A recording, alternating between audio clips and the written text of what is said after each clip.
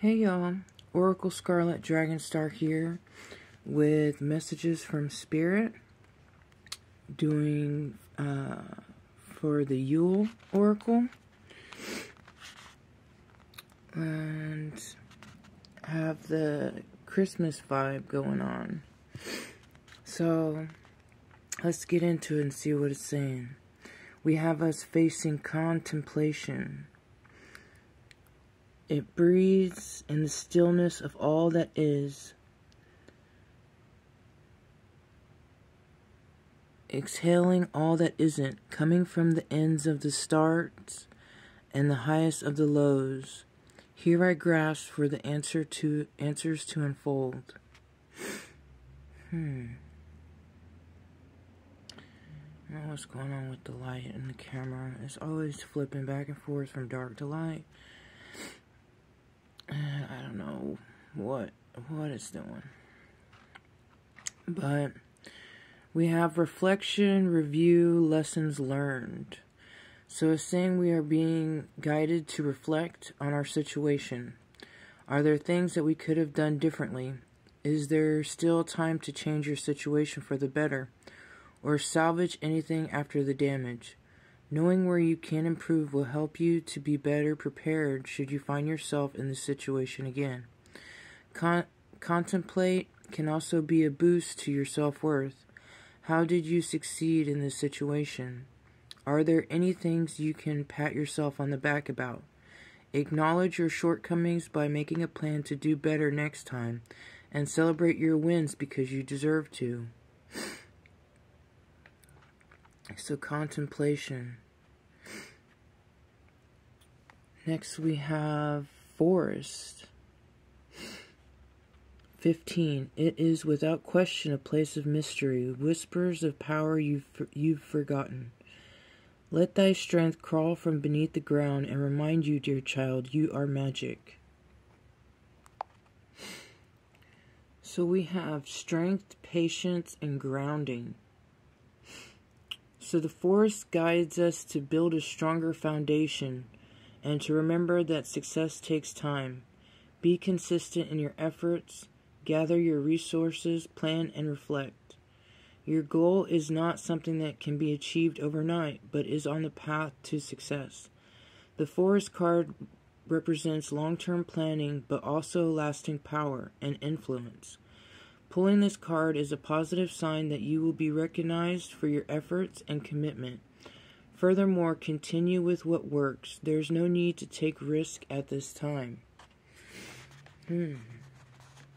Alright. Next we have poinsettia. I want to say poinsettia.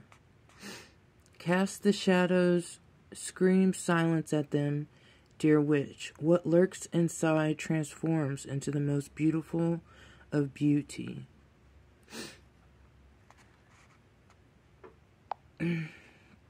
Okay. Beauty in darkness, transformation, and shadow work.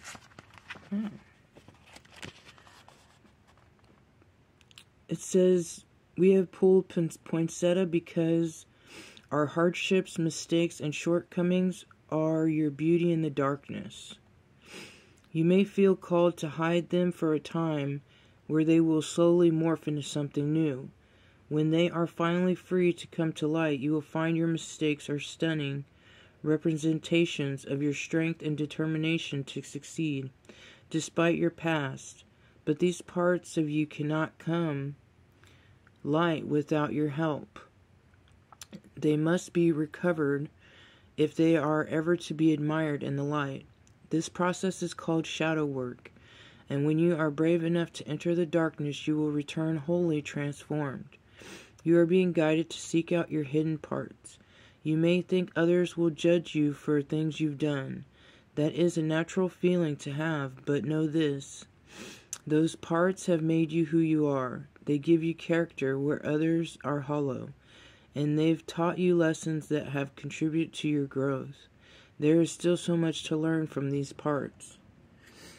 Oh, that's beautiful. The poinsettia. I like that card. I like that. Next we have the mistletoe, which looks beautiful. And it is kind of bright in here, so I don't know why it wants to show dark on here. Mistletoe 22. What dreams may come from the borrowing of ivy held tight within the womb? A calling in of sorts, a spell from above. Holy holly. So, fertility, protection, spark of ideas. Do you have a seed that is ready to be sown? Pulling this card is a positive sign that you should act upon this new project. Creative endeavors are supported at this time, and you shouldn't be surprised if you find yourself seeing inspiration in unusual places. Perhaps you wonder if your idea is worthy of, or if things will work. Do not worry about that now. This is confirmation that you are on the right path. You don't have to do everything at once. Small steps, just like asking a love interest for a kiss under the mistletoe, are enough to get you started. Alright.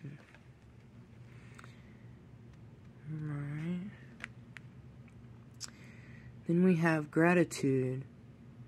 All that I am and all that I'll be, forever in gratitude, I'll eternally be.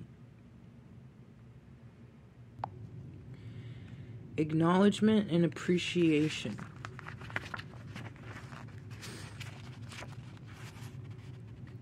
So, it says you can even be grateful for things that haven't happened to you, such as not getting the flu this year.